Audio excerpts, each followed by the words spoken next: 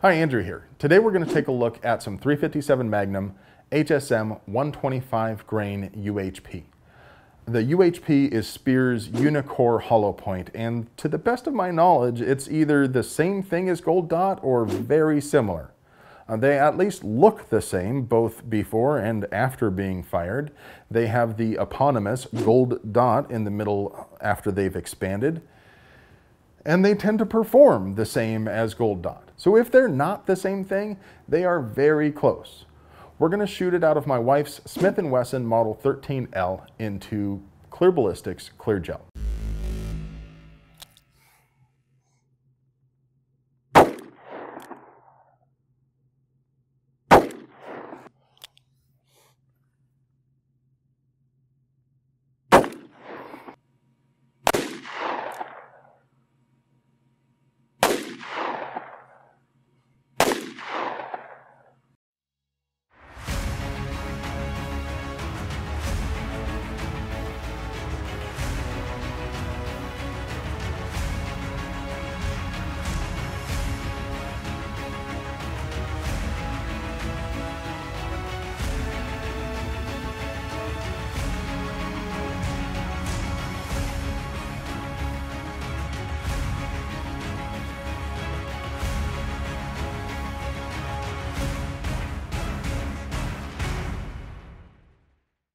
All right, first off, that recoil was kind of light. I haven't chronographed this yet, but I'm thinking pretty modest velocities for 357.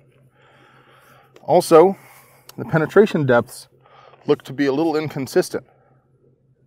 And both of these bullets are sitting at pretty much the end of their respective tracks. What may be difficult for you to see from that angle is that there's actually two shots here. There's one impact here, one impact here. One of them exited here, the other one came to rest here. Because this one came out of the block, I took a third shot. This is the first, then the second, then the third.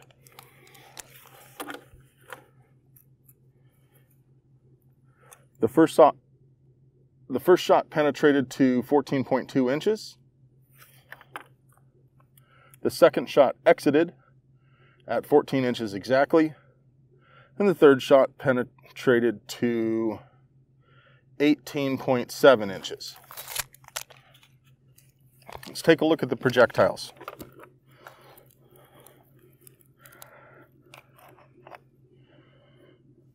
Pretty uniform expansion, and we're seeing that gold dot in the middle.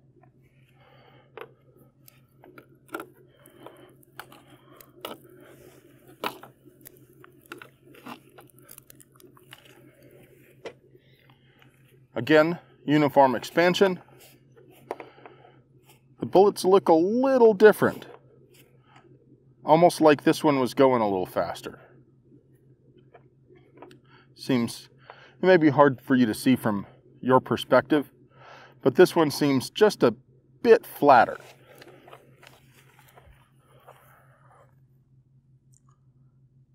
The one on your right is the one that didn't penetrate quite as deeply.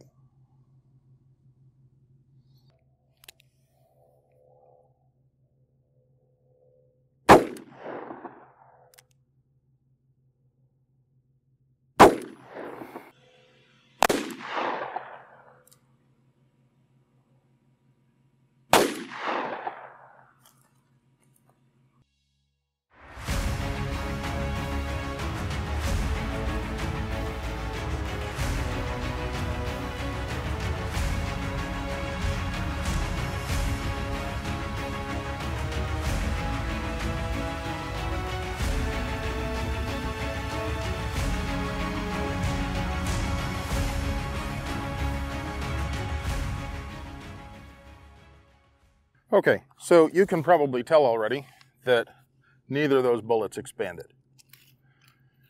Yep, dropped a little bit of denim along here. The tracks do look a little bit smaller than the tracks here. One of the bullets stopped at about 29 inches. I say about because it's actually stuck to the bottom of the block.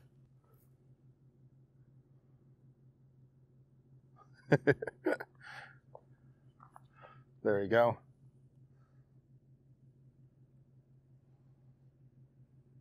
So again, I have not yet done the chronograph for these, but I'm thinking that these are pretty weak sauce for 357 Magnum. And that's not surprising for HSM. They tend to load more budget-oriented stuff with a bit less powder, cutting every corner they can. To be blunt, this is pretty lame.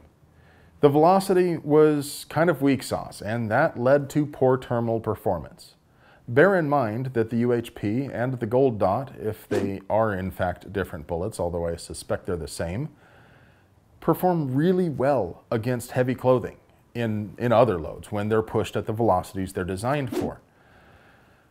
This just didn't do too well, and it's not an indictment against the gold dot or UHP bullet. This is simply a result of not pushing the bullet as fast as it's supposed to go.